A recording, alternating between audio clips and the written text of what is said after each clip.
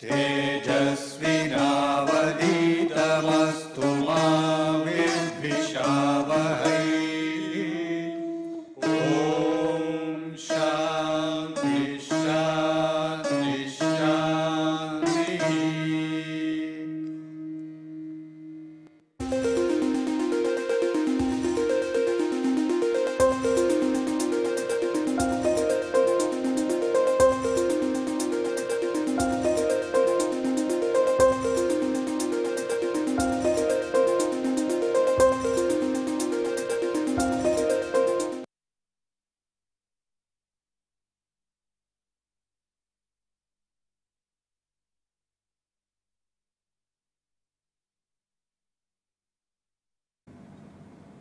Welcome back to Prestressed Concrete Structures. This is the 6th lecture of Module 4 on Design of Members. In this lecture, we shall study the detailing requirements for flexure. We shall also study the detailing requirements for shear and torsion to get a complete picture of the detailing requirements. First, the detailing requirements for flexure. The detailing of the pre-stressing tendons and the reinforcing bars is important to satisfy the assumptions in the analysis, proper placement of concrete, and durability. It is essential to show the detailing in the design drawings and to check them in the shop drawings.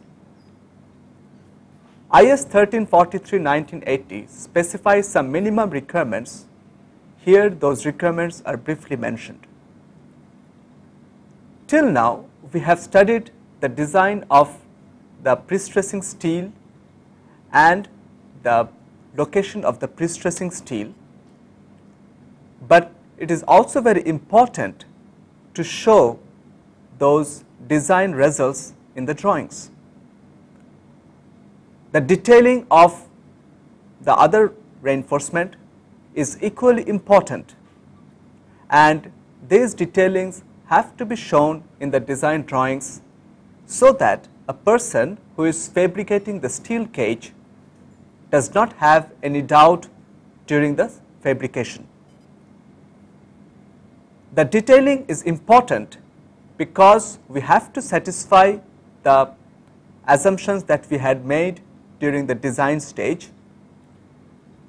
The placement of concrete should be proper regarding durability, and the detailing requirements also satisfy the durability requirements as mentioned by the code. First, we are studying about the tendon profile in a beam. For a simply supported post-tension beam with uniformly distributed load, a parabolic profile is selected. The equation of the profile is given as follows: y is equal to 4 times ym divided by L square times x times L minus x. Here ym is the displacement of the tendon from the ends at the middle. L is the length of the beam, x is the distance from one end, y is the vertical displacement of the profile at distance x. Thus, the first thing we need to know while placing the tendon is that what is the vertical location of the tendons with respect to a reference height. The equation helps us to determine this vertical location of the tendon along the span of the beam. In this photograph, you can see that there are tendons which are placed in a parabolic fashion in a simply supported bridge girder, and the location of the tendon during the fabrication of the reinforcement is extremely important. the ducts are placed within the reinforcement cage as per the design drawings, and then the strands are passed through the ducts, which finally will be very close to the design assumptions. For continuous beams or slabs, parabolic profiles at the spans and at the supports are connected to get the continuous profile of a tendon. We shall discuss about continuous beams and slabs in different modules. Here we are just mentioning about the tendon profile in such systems. In a continuous beam, the tendon has parabolic profiles in the spans and as well as over the supports. The parabolic profiles in the span is much longer than the parabolic profiles over the supports. There are some key points in laying out this profile. First, for the end span, we start from the CGC, that means the CGS is located at the CGC. Then as we move towards the middle of the end span, we have the point of maximum eccentricity. Then as we move towards the first support, we have a point of contraflexure or an inflection point where the tendon changes its curvature. Then we move on to the support point where the tendon has the maximum eccentricity above the CGC, and then again as we come down, the CGS has a point of contraflexure, and again at the middle of the interior span it reaches a height at the critical location. Now each of these key points are connected by parabolic segments. A parabolic segment connects a point of maximum eccentricity with a point of contraflexure. For varying spans and loading, the segments on two sides of a point of maximum eccentricity may not be symmetric. The important point is that from one point to another it is connected by a parabolic segment, but the next segment need not be symmetric as that of the previous segment. In this sketch, we have one parabolic segment from the end to the critical section of the end span. Then we have a second parabolic segment from the critical section at the end span to the point of contraflexure. Then we have a third parabolic segment from the point of contraflexure to the critical section over the support, and like that we have the fourth, fifth, sixth and seventh segments. All this can have individual equations based on the locations of the point of contraflexure and the locations of the points of maximum eccentricity. The important feature is that at the point of contraflexure, the two parabolic segments on the two sides should have the same slope, and at the points of maximum eccentricity, the two parabolic segments on the two sides should have the same slope, which is 0. The convex segment over a support is required to avoid a kink in the tendon. We cannot have a sharp kink in the tendon. That is why we need to provide a small parabolic segment over the support. The length of a convex segment is determined based on the minimum radius of curvature for the type of tendon. Thus, from the parabolic equation, we find out the radius of curvature, and the radius of curvature over the support should satisfy a minimum value for the type of tendon that is being used. A parabolic segment satisfies two conditions. It has zero slope at the point of maximum eccentricity. At a point of contraflexure, the slopes of the segments on both sides should match. These are the two boundary conditions which determines the constants of the parabolic equation. Next, we are writing the equation of a parabolic segment which connects the point of maximum eccentricity with a point of contraflexure. Y is equal to Ym times x by L whole square. In this equation, Ym is the vertical displacement of the CGS from the point of maximum eccentricity. L is the length of the parabolic segment, and x is the distance from the point of maximum eccentricity, and y is the vertical displacement of the profile at distance x.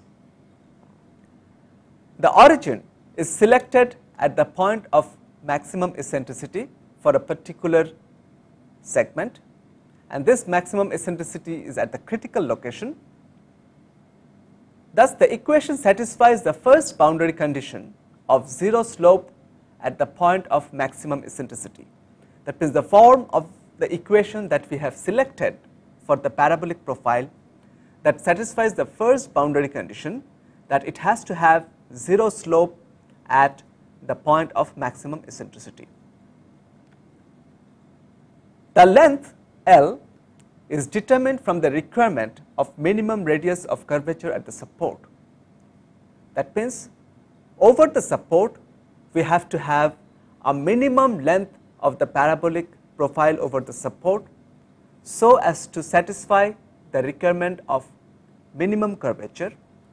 Now, once we determine that, we can determine the complementary length of the parabolic segment in the span, and that length is substituted in the expression of the parabolic curve. The displacement Ym is determined from the boundary condition at the point of contraflexure, where the slopes of the segments on both sides should match. That means, how do we determine Ym? That at the point of contraflexure, which we have located based on the requirement of minimum radius of curvature over the support. Once we have located the point of contraflexure, we can get the vertical displacement of the point of contraflexure from the point of maximum eccentricity in the span by the requirement that the slope of the two parabolic segments on the two sides should be equal.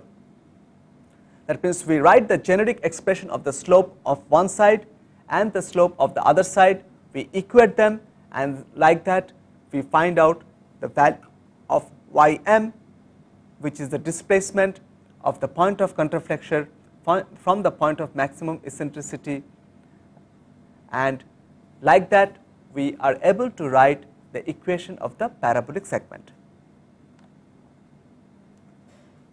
This figure shows the tendon profiles in a continuous bridge girder, and here you can see that the tendons have come up near the support and they satisfy the minimum requirement of curvature, and again beyond the support they go down to satisfy the maximum eccentricity as per the design in the span.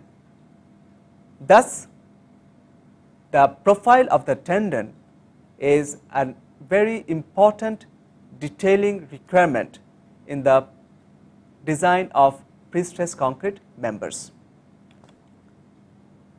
The profile is implemented by the use of hangers or crossbars or chairs of varying depth at regular intervals.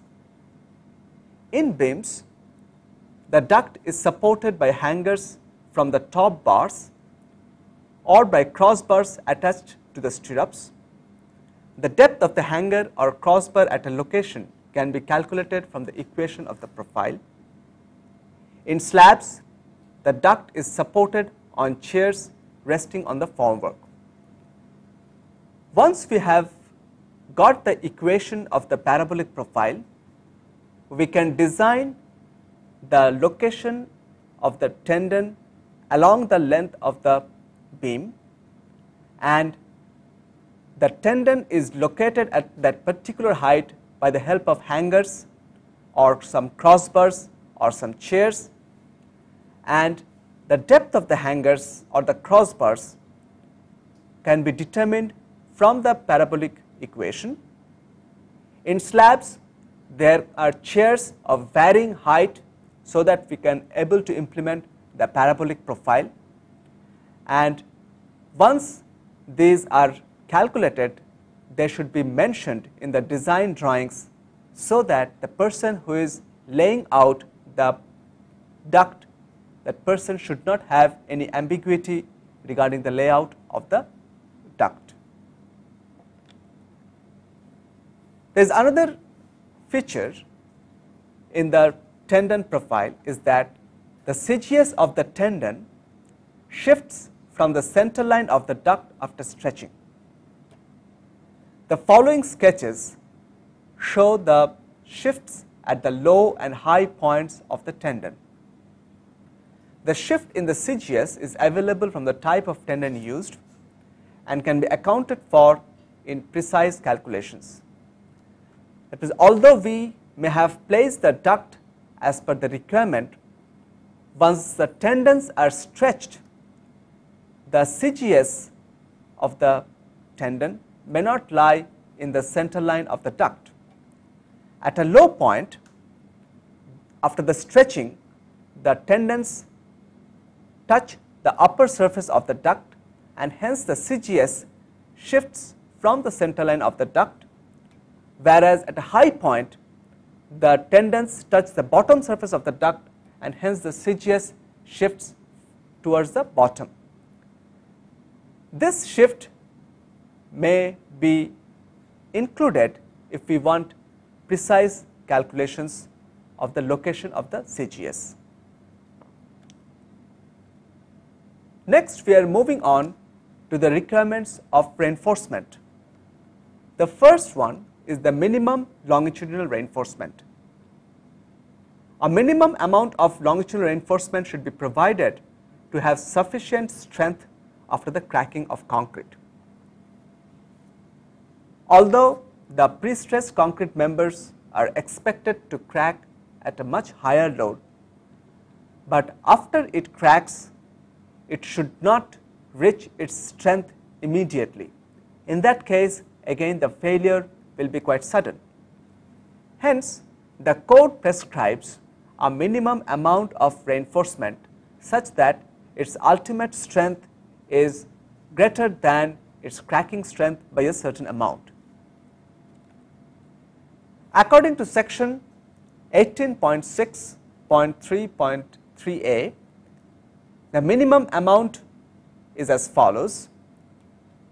The minimum amount is given as a summation of the amount of pre-stressing steel and the amount of additional flexural steel, that the minimum AS plus AP should be equal to 0.2% of the total cross-section area. Here, AS is the area of steel without pre-stressing if we have for flexural strength. AP is the area of pre-stressing steel, and A is the total area of cross section. Remember that here AS does not include the temperature or shrinkage reinforcement, which are not supposed to carry any flexure, and hence AS is the steel which has been specifically designed for the flexural strength in a partially pre-stressed member. Thus, the requirement is that the total amount of steel, which is the amount of prestressing steel plus the amount of non-prestressed steel if we have for flexural strength, the total amount should be at least 0.2% of the cross section of the member. This will ensure that the strength is higher than the load at cracking. This expression is of course independent of the cracking strength of the concrete, and hence if we are using high strength concrete, we have to be cautious about using this expression. The code limits the maximum strength of the concrete to 60 Newton per millimeter square, and this equation is applicable up to that grade of concrete. The minimum reinforcement can be reduced to 0.15% of the area if high yield strength deformed bars are used as the non-prestressed reinforcement. Thus, the code gives us a flexibility to reduce the minimum amount of steel if we are using high strength deformed bars. Next, we are studying about the minimum side face reinforcement.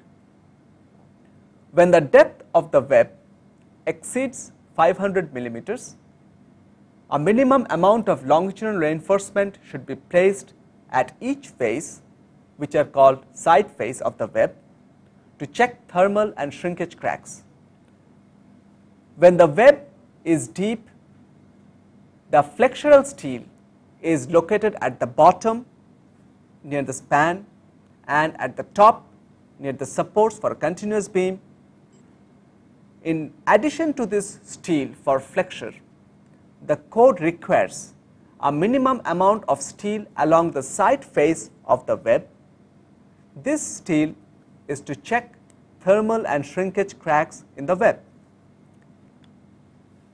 According to section 18.6.3.3b, the minimum amount of side face reinforcement, which we shall denote as AS, SF, is given as follows.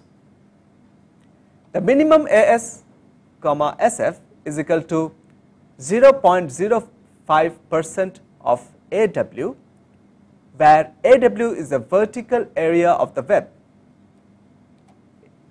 In a deep section, we are providing additional longitudinal steel along the two faces of the web, and in each face the amount of this longitudinal steel should be 0.05% of the area of the web, and this area is the vertical area. And another requirement is that the maximum spacing of these bars is 200 millimeters. Thus, to check thermal and shrinkage cracks, we are providing some distributed side face reinforcement, which are also known as skin reinforcement on the two faces of the web. The next requirement is the minimum cover. A minimum clear cover of concrete is necessary to protect the steel against corrosion and to develop adequate bond between concrete and steel. The cover is implemented by chairs or blocks. We have to remember that when we talk of cover, it is not just the cover below the steel, but it is also the cover on the two sides of the steel, and the requirement of the code is based on a clear cover, which means it is from the nearest face of the duct to the edge of the concrete section. According to section 11.1.6, the minimum cover requirements are as follows. For pretension members, minimum cover for tendons is 20 millimeters. For post tension members, minimum cover for the sheathing or the duct is 30 millimeters or size of the tendon. The minimum cover should be increased by 10 millimeters in aggressive environment. The requirement of minimum cover is for durability and also for the development of the bond. If the environment is aggressive or extreme, then the code recommends to have increased cover to check the corrosion of the prestressing tendons. Remember that the corrosion of a prestressing tendon has much adverse effect as compared to the corrosion of a non-prestressed reinforcement. Hence, the code specifies a minimum cover of 20 millimeters for pre-tension members, and for post-tension members a minimum cover of 30 millimeters or the size of the tendon, which is the clear cover from the outside face of the duct to the face of the concrete section. Next is the minimum spacing between the tendons. A minimum clear spacing of the tendons or reinforcing bars is necessary for the flow of concrete during casting and for the bond between concrete and steel. When we are talking of the spacing, it is the clear spacing between the ducts.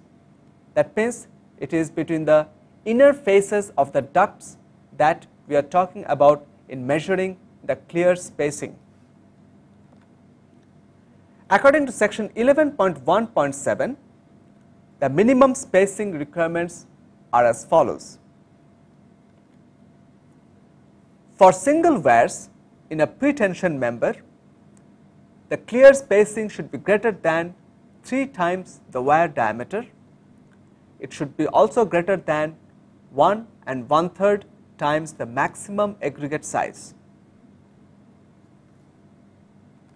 For large bars or tendons, the clear spacing should be greater than 40 millimeters.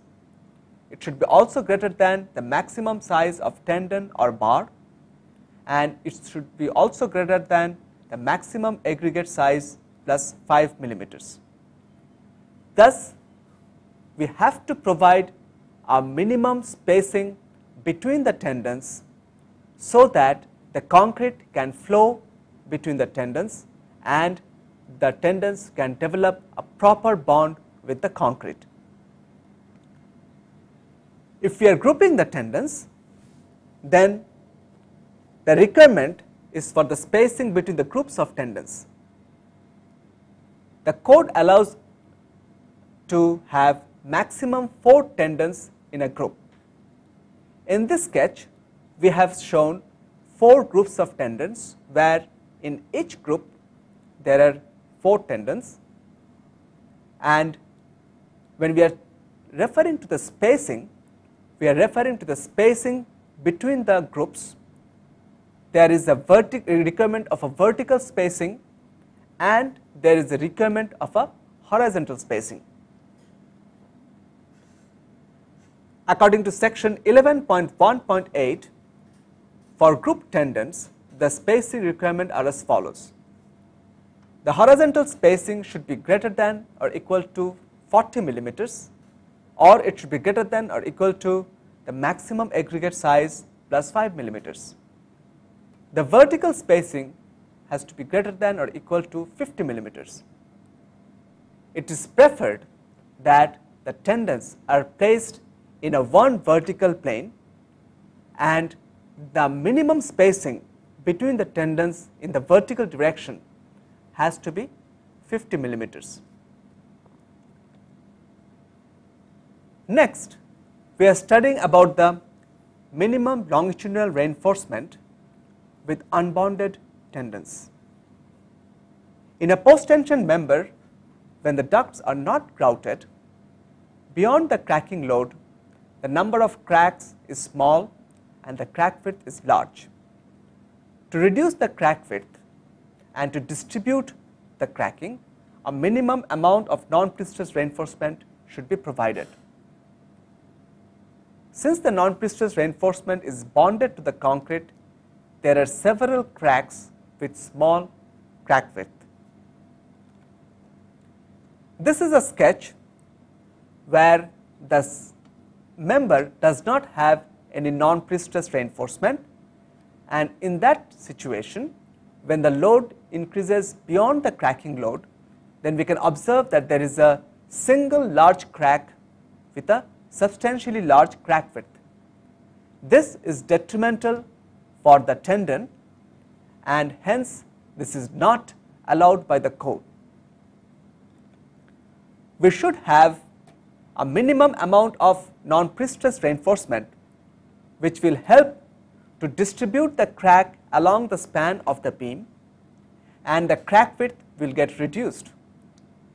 This is a much better situation regarding the durability and the performance of the beam as compared to the beam without any non-prestressed reinforcement. As per the code of the American Concrete Institute, which is ACI 318, the minimum amount of such reinforcement is 0.4% AT, where AT is the area under tension between the centroid of the section CGC and the tension edge. The above reinforcement is not intended to provide flexural strength. The way this reinforcement is calculated is that we are considering the area which is under tension, and that area is given by the part which is between the CGC and the extreme tension face.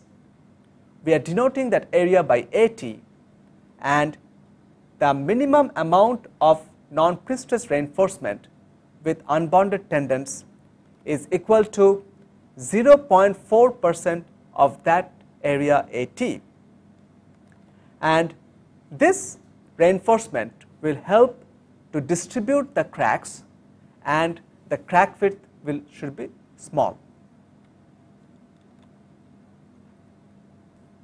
Our next requirement is the anchorage of reinforcement. In prestressed concrete section, if it has non-prestressed reinforcement which contributes to flexural strength, the development length of the bars need to be checked at the critical section. As we had talked earlier, that a prestressing tendon develops its strength through the bond in case of a pre-tension member, or through the anchorage in case of a post-tension member.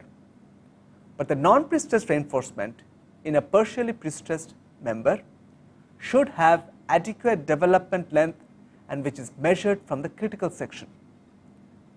In this lecture, we are not going into the details of calculating the development length, because that is covered in a course of reinforced concrete, but we have to make sure that in our design drawings we show the development length from the critical section, and we satisfy this requirement by providing adequate length or adequate hooks at the ends. The bar should be anchored at the supports by hooks to avoid anchorage failure. That means the non-prestressed reinforcement should have proper hooks at the supports so that we can check anchorage failure due to pull out of the bars near the supports. Next, we are moving on to the detailing requirements for shear. The detailing requirements for the stirrups in IS 1343-1980 are briefly mentioned. We shall study the analysis and design for shear in a subsequent module. Here we are discussing the detailing requirements to have a total picture of the detailing of reinforcement in a prestressed concrete member. The first requirement of the design of stirrups in a prestressed concrete beam is the maximum spacing. The maximum spacing is mentioned because it restricts the growth of the cracks. The spacing of the stirrups, which is denoted as S, is restricted to a maximum value so that a diagonal crack is intercepted by at least one stirrup. The cross section of a typical eye girder is shown. The variables that we will be using are ds is the depth of the centroid of the non-prestressed seal, dp is the depth of the CGS, h is the total height, bw is the width of the web. In the elevation we see that due to shear or a combination of flexure and shear, the cracks tend to be diagonal. We have to provide stirrups in such a way that there is at least one stirrup to intercept the diagonal crack, and hence the spacing of the stirrups is restricted to a maximum value. As per clause 22.4.3.2, the maximum spacing is 0.75 dt or 4 times Bw, whichever is smaller. When Vu, the shear demand, is larger than 1.8 Vc, where Vc is the capacity of concrete, the maximum spacing is reduced to half of dt. Now, in these expressions, Bw is the breadth of the web, dt is the greater of dp or ds. That means whichever steel is at the bottom, we calculate the distance of the steel and we denote that as dt. dp is the depth of the CGS from the extreme compression fiber, ds is the depth of centroid of non-prestressed steel, Vu is the shear force at a section due to ultimate loads, Vc is the shear capacity of concrete.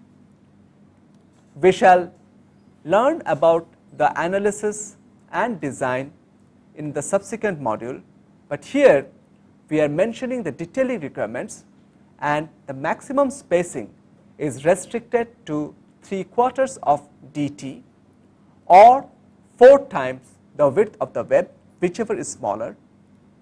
In case the shear demand is high, if it is greater than 1.8 times that of the shear capacity of concrete, then the spacing is reduced to half of dt. A minimum amount of stirrups is necessary to restrict the growth of diagonal cracks and subsequent shear failure. As per clause 18.6.3.2, stirrups are recommended for beams with thin webs. The minimum amount of stirrups is given in terms of AWH, which is the horizontal sectional area of the web in plan. Although for low value of the shear demand, the shear capacity of the concrete may be adequate, it is recommended that we provide shear reinforcement at least for beams with thin web. The minimum requirement of the amount of shear reinforcement is based on the horizontal area of the web, which we are denoting as AWH. The horizontal area is explained by the sketch that if we take a section through the web, then the AWH is the area in the plan, and based on this area we calculate the minimum amount of stirrups that should be provided. The minimum amount of stirrups is denoted as ASV, min. In presence of dynamic load, the minimum amount of stirrups is 0.3% of AWH. It can be reduced to 0.2% AWH when the total height is less than 4 times the breadth of the web. With high strength bars, we can reduce the amount of minimum reinforcement to 0.2% AWH. It can be reduced to even 0.15% of AWH when the total height is less than 4 times the breadth of the web. In absence of dynamic load, when H is greater than 4 times BWH, the minimum amount of stirrups is equal to 0.1% AWH. There is no specification for the minimum amount of stirrups when H is smaller than 4 times BWH, but it is recommended that some minimum stirrups is provided in beams, especially if the breadth of the beam is small.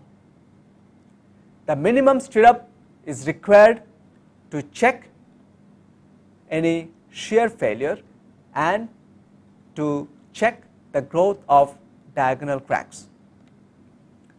The stirrups should be anchored to develop the yield stress in the vertical legs.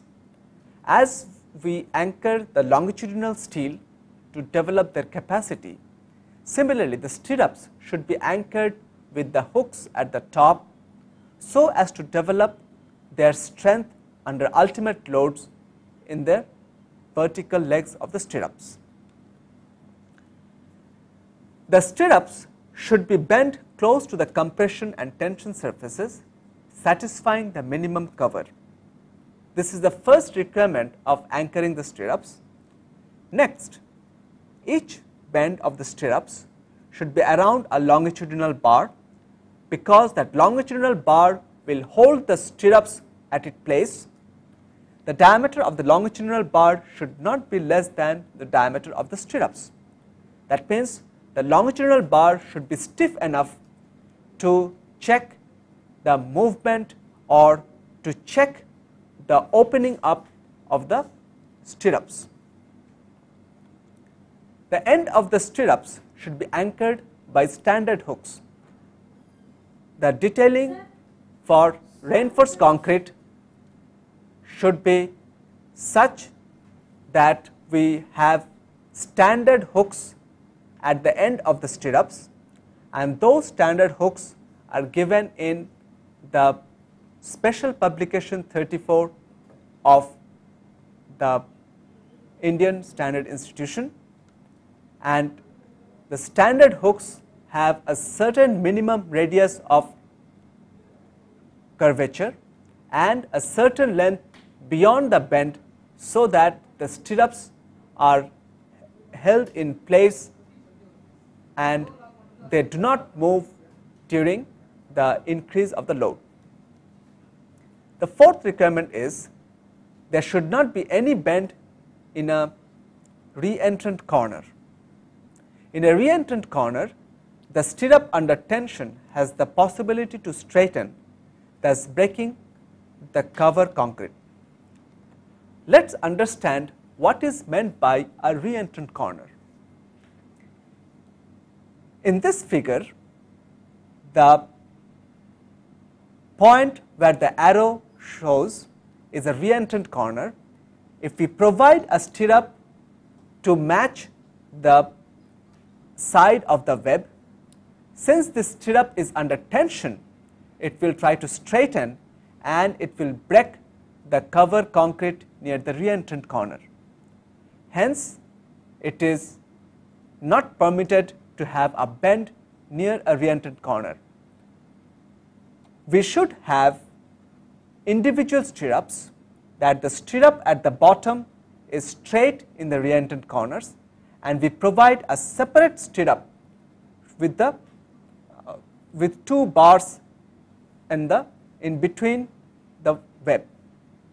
The sketch on the left is an incorrect detailing where the stirrup has a bend at a re-entrant corner. The correct detailing is that we have separate stirrups and we should not have any bend in any one of them near the reentrant corner. Next, we are moving on to the detailing requirements for torsion. The detailing requirements for the stirrups for torsion in clause 22.5.5 are briefly mentioned. There should be at least one longitudinal bar in each corner. The minimum diameter of the longitudinal bars is 12 millimeter. Here also we see a similar requirement as for the stirrups for shear, that wherever we are bending the stirrups, we should provide a longitudinal bar that is stiff enough to hold the stirrup in place. For a torsion design, the minimum size of the longitudinal bar to hold the stirrups is 12 millimeters. This is a stringent requirement as compared to the stirrup design for shear.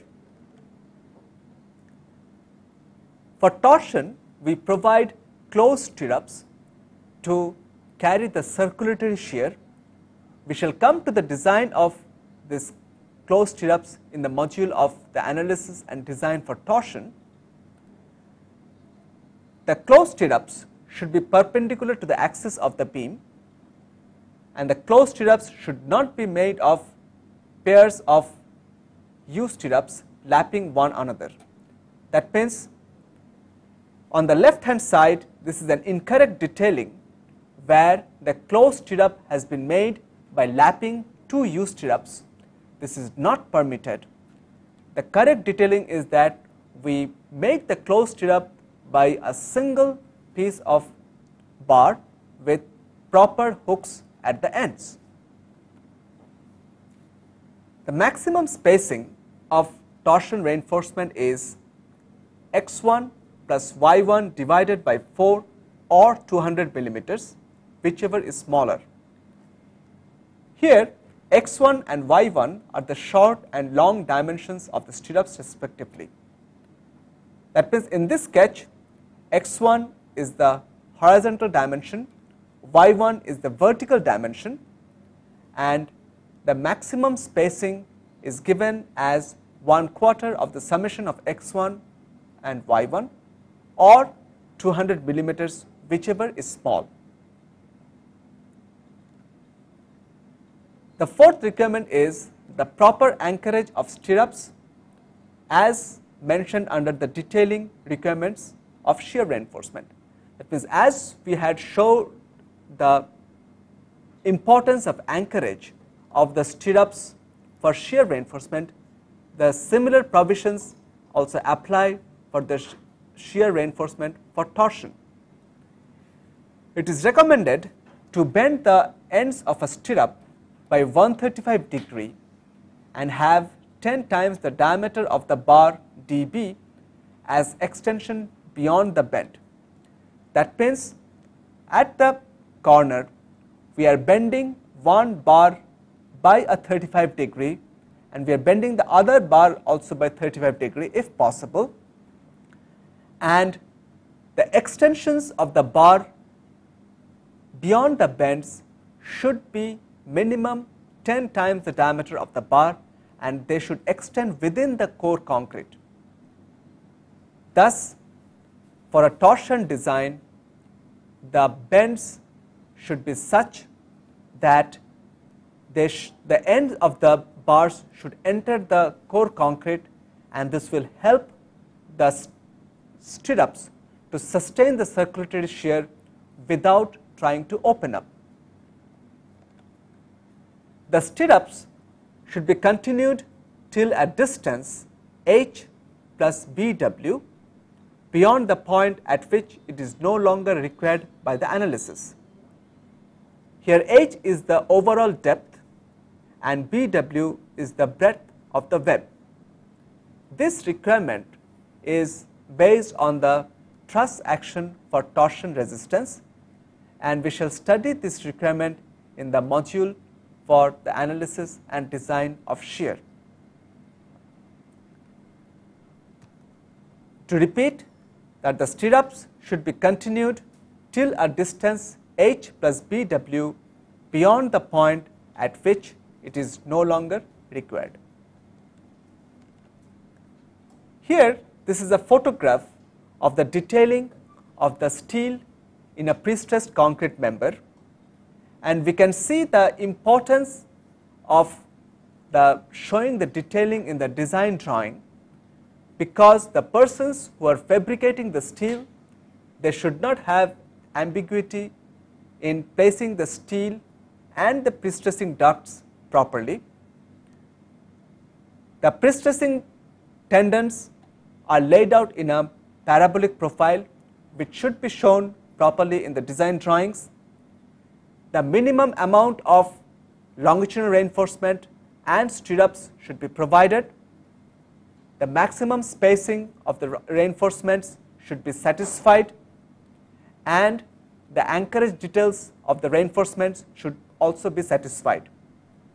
Once the proper concrete cage has been made, and it should be inspected to check the compliance with the code, and then only the concrete should be poured to make the concrete member.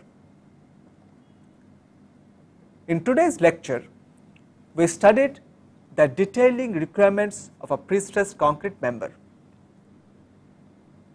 As I mentioned, that the detailing requirement is extremely important because we have to satisfy the assumptions that we had made in our design. The detailing requirements are necessary for the durability of the concrete and proper placement of the concrete. We studied the detailing requirements for flexure and for shear and torsion. For flexure, the primary importance goes in laying the tendon properly. For a simply supported beam, the tendons are parabolic in nature. We studied the equation of the parabola, and the CGS has to pass through the designed maximum eccentricity, and the ducts are laid in the proper heights with the help of hangers or crossbars or chairs. The designing of the profile gets more involved in a continuous beam, where the tendon comes down in the span and goes up over the supports. In that type of continuous profile, we have to identify the points of maximum eccentricity at the span and at the supports. We have to identify the points of contraflexure, and then we join a point of maximum eccentricity with a point of contraflexure by parabolic segments. The points of contraflexure are designed based on the requirement of a minimum curvature of the tendons over the supports, and the parabolic segments are determined by an equation which has to satisfy two boundary conditions. It should have zero slope at the point of maximum eccentricity, and at the point of contraflexure, the slopes of the two parabolic segments on the two sides should match. Based on these two requirements, we determine the equations for each parabolic segment as we go along the different spans of the continuous beam, and once we get the parabolic equations, we can determine the tendon profile. Once the tendon profile is determined, they should be shown in the design drawings so that the duct is laid properly through the length of the member. We also seen that after the stretching, the CGS of the tendons shifts from the center line of the ducts. If we need precise calculations, then we can consider these shifts in our design checks. Next, we learn about the requirements for longitudinal steel. The first requirement is that we have to have a minimum amount of longitudinal steel such that the strength is higher than the cracking load of the member. The minimum amount of longitudinal steel is given as a summation of the prestressing steel and non-prestressed steel if we have any, and that minimum amount of steel should be provided to have a strength which is higher than the cracking load. In that situation, the member will not attain its strength right after cracking. We have also seen that in case of unbounded tendons, we need to provide some longitudinal reinforcement to check the growth of cracks.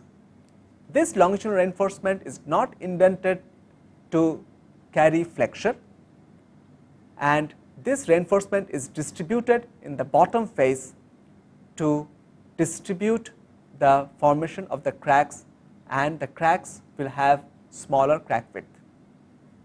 There is another minimum requirement of longitudinal reinforcement, that is the side face reinforcement. If the depth of the web is large, then we have to provide minimum amount of steel in the two faces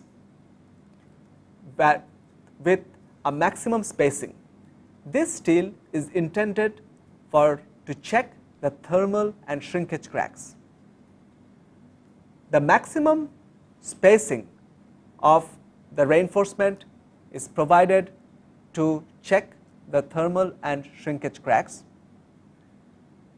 The next set of requirements were regarding the spacing between the tendons. There should be a clear spacing for the flow of the concrete and the development of the bonds. We had seen the requirements for individual tendons and for grouped tendons. Another important requirement is the minimum cover, which should be provided not only at the bottom of the beam but also at the sides. The minimum requirement is a cover requirement is based on the environment. If the environment is aggressive or extreme, then we can increase the minimum cover of 20 millimeters for a pre-tension member and 30 millimeters for a post-tension member to higher values, so that we do not have durability problems during the service life of the structure. Next, we moved on to the detailing requirements for shear. The shear reinforcement, which are the stirrups, should be provided within a maximum spacing such that each diagonal crack is intercepted by at least one stirrup. The requirement is of the spacing is 0.75 times dt, where dt is larger of the depth of the prestressing steel or the non-prestressed reinforcement. Now, this requirement is stringent when the shear demand is large, and next we found that there is a minimum amount of shear reinforcement necessary to check shear failures. We also studied the detailing of torsional reinforcement, the anchorage of torsional reinforcement by providing adequate hooks at the ends. With this, we are ending the design of members. In our next module, we shall move on to the design of members for shear and torsion. Thank you.